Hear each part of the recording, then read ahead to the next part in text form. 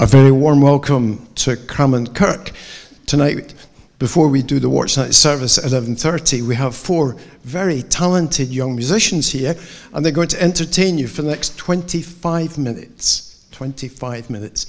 And they're going to play so many different instruments, but the important thing is you're allowed to applaud. And the more you clap, the better they'll play. So will you give these young musicians lots of encouragement? Can I introduce them? Would that be good? Starting with the youngest, we've got Emma Louise, who's last year at school, is that right? And Emma's going to play violin and flute. Okay? And big sister, is that all right? Big sister here as well. And you're going to be playing tonight just the flute. And you're in second year at Glasgow University.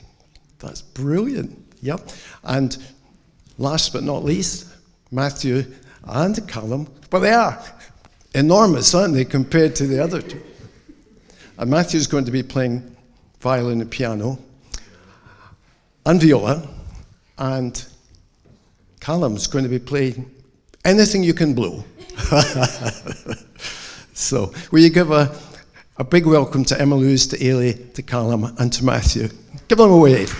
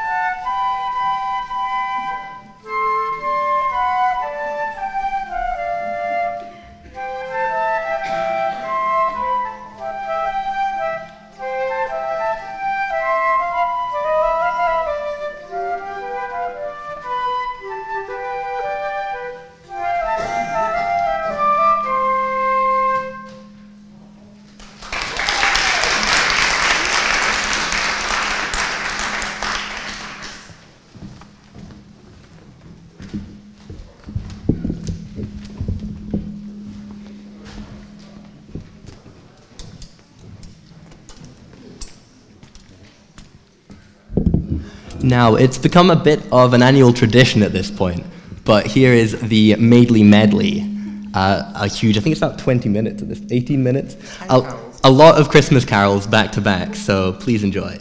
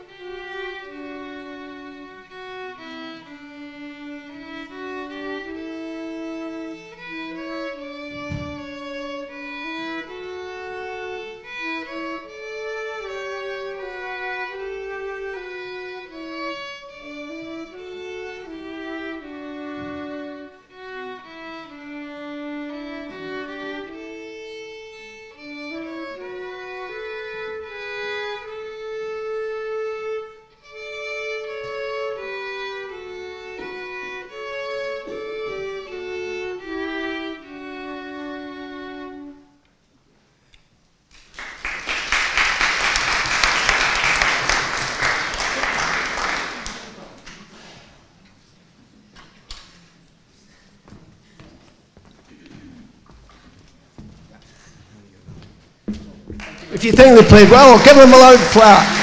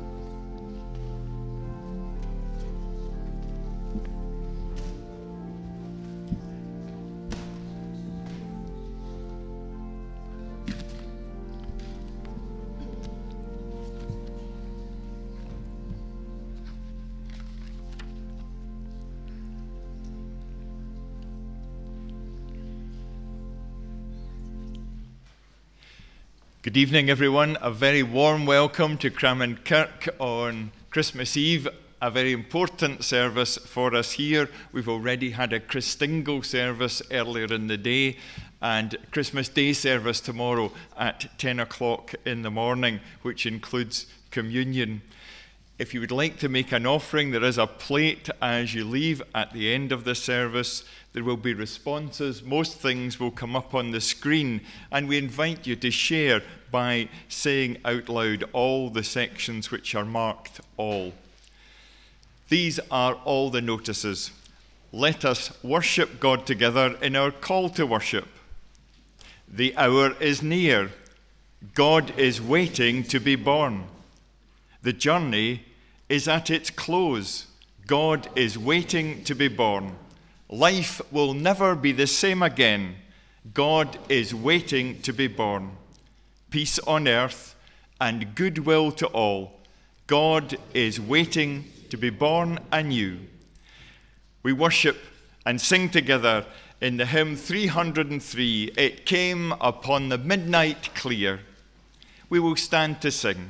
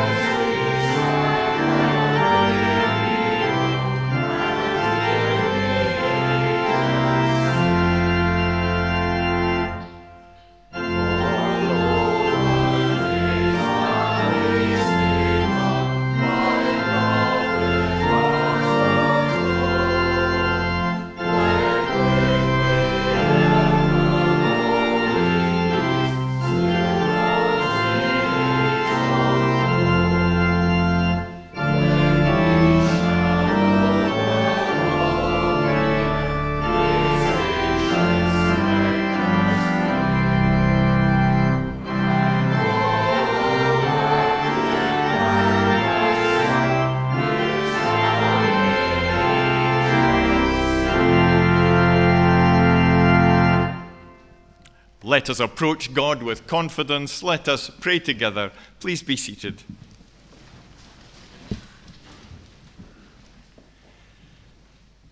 Lord, we remember how Bethlehem was a shambles, full of activity yet unprepared for its cosmic guest. And that's how it can be in our lives, O Lord. Christmas cards which read like a Roman census, guests to plan for, presents to pack. Help us in this period of worship to stop, to pause, to begin a different set of preparations, even to take stock of our priorities, our relations and hopes, that we may be in the right frame of mind to embrace this season with its promise of peace, its announcement of joy, and its opportunity to make a new beginning. Lord, hear our prayers. Amen. The reading tonight is familiar. It comes from Luke's Gospel at chapter 2, the birth of Jesus. At that time, the Emperor Augustus ordered a census to be taken throughout the Roman Empire. When the first census took place, Quirinius was governor of Syria. Everyone then went to register himself, each to his own town. Joseph went from the town of Nazareth in Galilee to the town of Bethlehem in Judea, the birthplace of King David. Joseph went there because he was a descendant of David. He went to register with Mary, who was promised in marriage to him. She was pregnant. And while they were in Bethlehem, the time came for her to have her baby. She gave birth to her first son, wrapped him in strips of cloth, and laid him in a manger. There was no room for them to stay in the inn.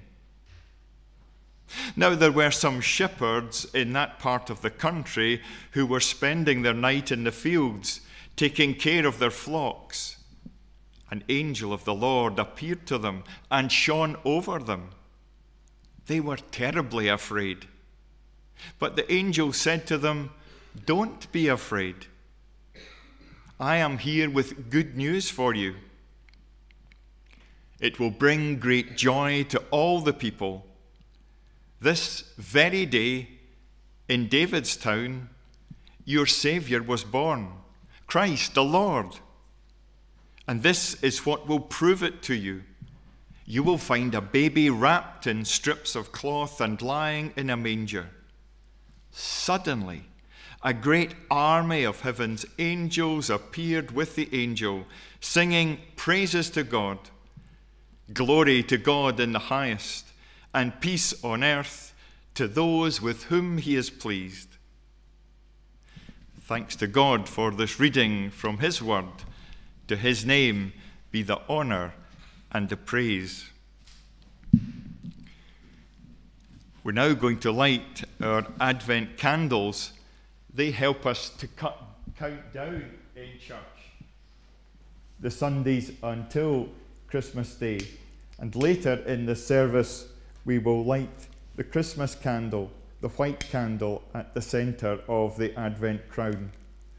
So over the weeks, in church and in most churches, we light a candle to remember all God's people in every age and day, and that includes ourselves. We light a candle to remember the prophets who prepared the way for Christ. We light a candle for John the Baptist, Jesus' cousin who baptized him. And we light a candle for Mary, the mother of Jesus, who gave birth all those years ago. In the 19th century, Philip Brooks, who was an esteemed American minister at the time, took a trip to Israel-Palestine, and he took a horse and he journeyed through the plains to Bethlehem.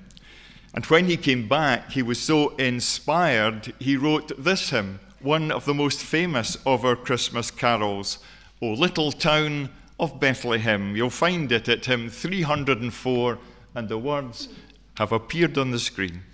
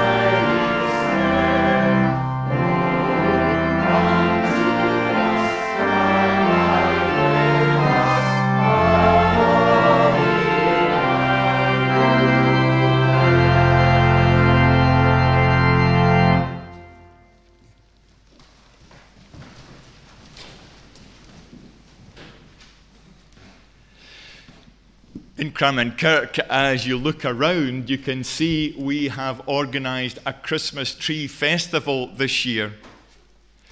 Christmas tree festivals have been running in Britain for just over a decade, and this festival is marking Christmas around the world.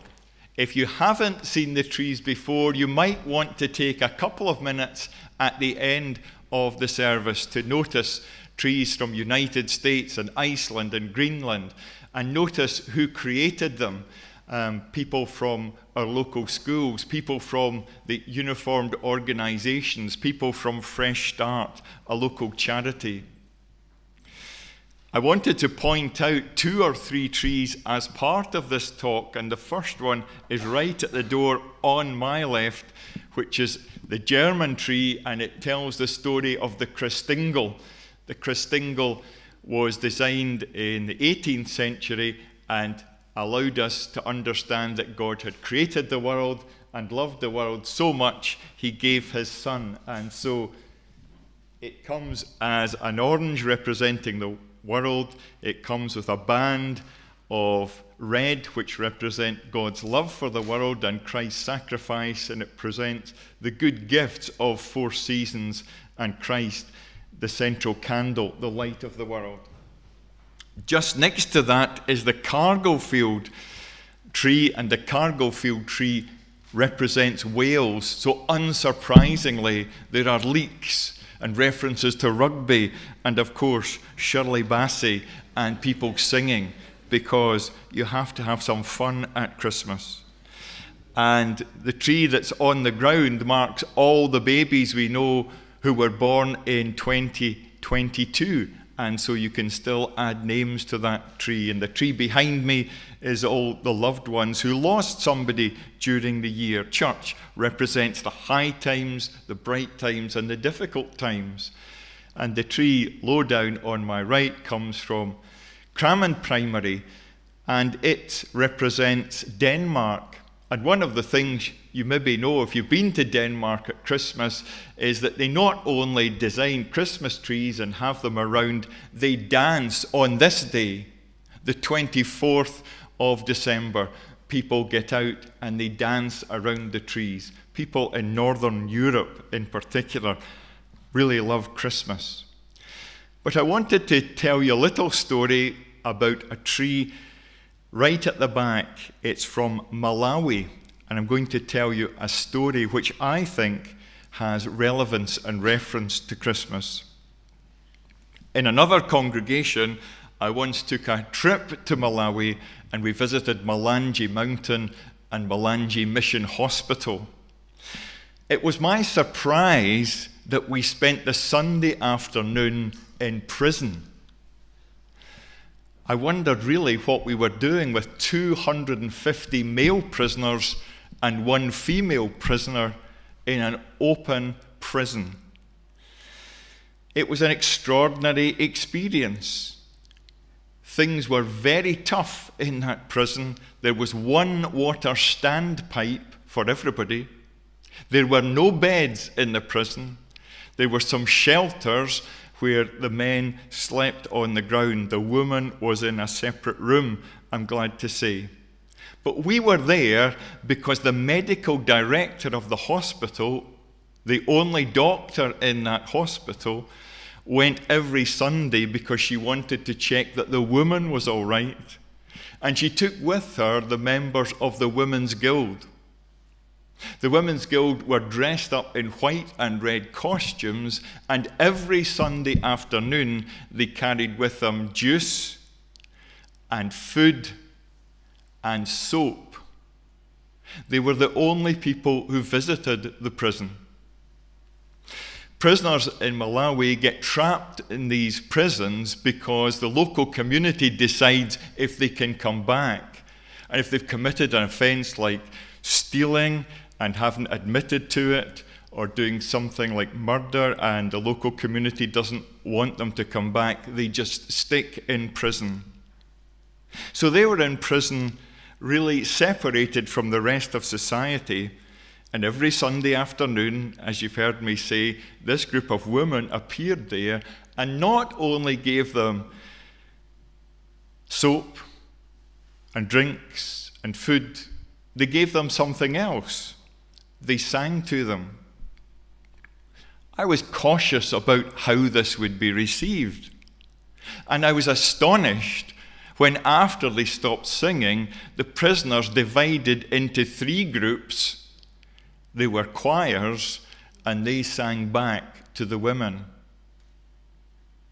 And I thought the Christian faith is about starting very small and doing something consistently, whether it's recognized or valued or not.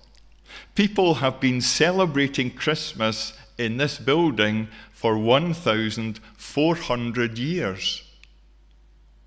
It's never been celebrated in quite this way, and people have never heard that story, but people have gathered on Christmas Eve, Christmas Day, for 1,400 years here on this site. I find that mind-blowing and stretching. Somebody else decided that not only should we remember Malawi, but we should remember as Christians all those who are struggling. And they decided to rewrite O Little Town of Bethlehem. This is the version by Wendy Ross Barker. I'm going to read it to you. O sad and troubled Bethlehem, we hear your longing cry for peace and justice to be born and cruel oppression die. How deep your need for that great gift of love in human form. Let Christ in you be seen again, and hearts by hope made warm. While morning stars and evening stars shine out of your dark sky, despair now stalks troubled streets, and innocents still die. And Jesus, child of Mary, whose love will never cease, feels even now your pain and fear, longs with you for peace. Amazingly and lovingly, Jesus, the child, has come and brought to birth through human pain, makes broken hearts his home. He comes to comfort all who weep, to challenge every wrong, and living with the weak and poor becomes their hope, their song. We're going to ask Emma, who's one of our choir members, to sing a hymn for us now, and it's about the birth of Christ. Emma.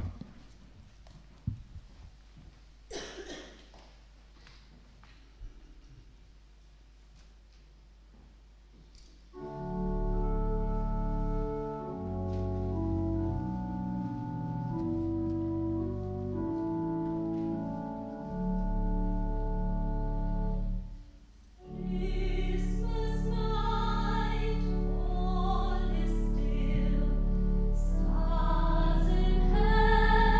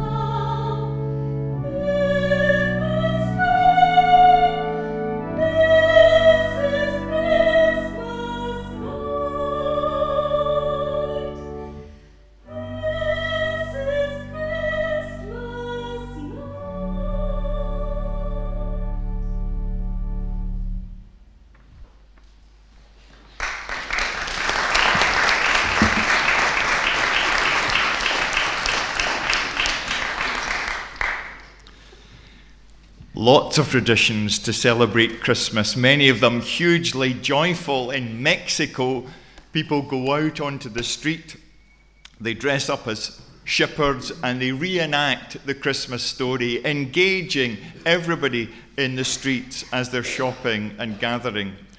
In Ukraine, there's a tree for Ukraine, of course. People walk through the towns and enjoy meeting each other. They wear their traditional clothes.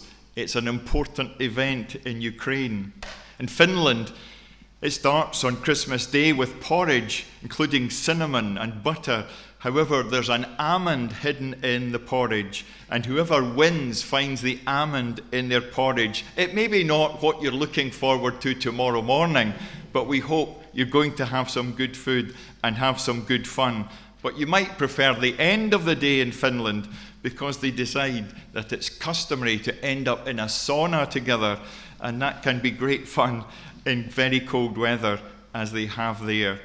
Of course, Christmas begins in some countries almost at the beginning of December, and it runs through to the 6th and sometimes the 7th of January before people open gifts. Sometimes they have socks, sometimes they have shoes, sometimes they have sacks. A lot of gifts. Sometimes it's sharing with the poor, sometimes it's engaging with family. Whatever your marking of Christmas, we hope you have a wonderful time, and you join with us now as we sing a hymn. It's called When Out of Poverty is Born, and Emma is going to sing the first verse for us. It's hymn 291, and then we'll stand and join in.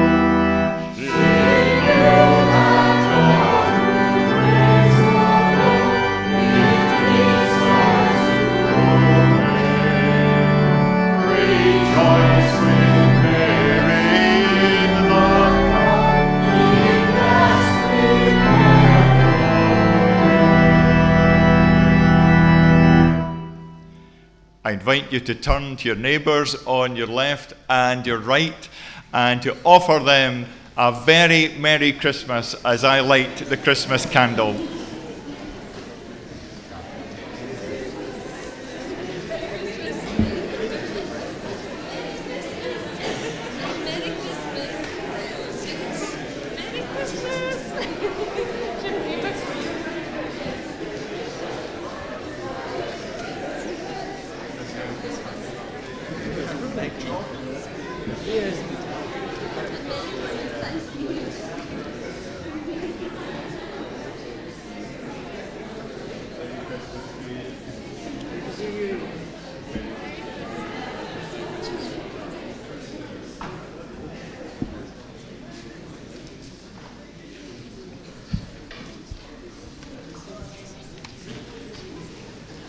Please be seated as we bring our prayers of thanksgiving and our prayers for others, and then conclude the service with a hymn and then a sending out. Let us pray. O God, with us, Emmanuel, we give thanks for being able to gather together in good health and in good standing with one another, and to be in this beautiful place and to mark the birth of your Son. We give thanks for the way we can celebrate tomorrow by giving and receiving gifts, for the joy of sharing good food, and for the pleasure we have of meeting family, neighbour, and friends. Living God, we also remember those less fortunate in the Cramond community and in the parishes surrounding us and around the world. We remember people without food or adequate shelter, clothes or medical supplies. We pray for leadership in the church, in politics, and right across the world, that all may keep their eyes on peace. Peace in Ukraine, peace in Yemen, peace around the world. We pray that not only we can produce words, but also can produce actions, that we can work together to make this a safer, more stable world, where all are valued, all are remembered, and not even prisoners in Malawi are forgotten on a Sunday. Living God, we join our prayers to the whole church in heaven and on earth as we pray together in Jesus' words, saying, Our Father, which art in heaven, hallowed be thy name.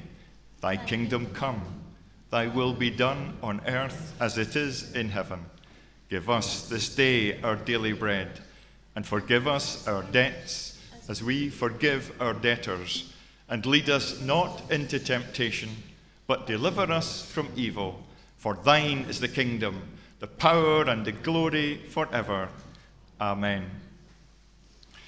We're going to sing together, O come all ye faithful. I invite you to stand and sing lustily. It's a great hymn to finish on.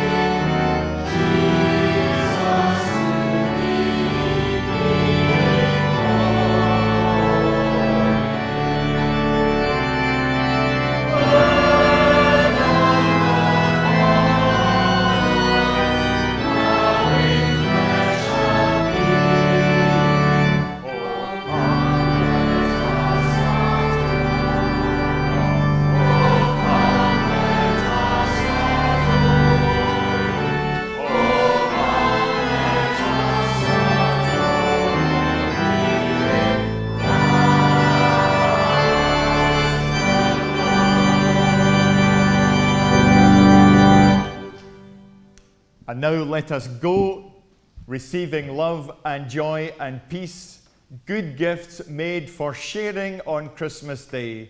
And so let us give to others love and joy and peace. And may the blessing of God Almighty, the Father, the Son, and the Holy Spirit rest upon us and remain with us from this day and forevermore. Amen. We invite you to be seated. Emma's going to help us to sing We Wish You a Merry Christmas. And as you sing, you can then begin to journey out and we can greet one another at the door.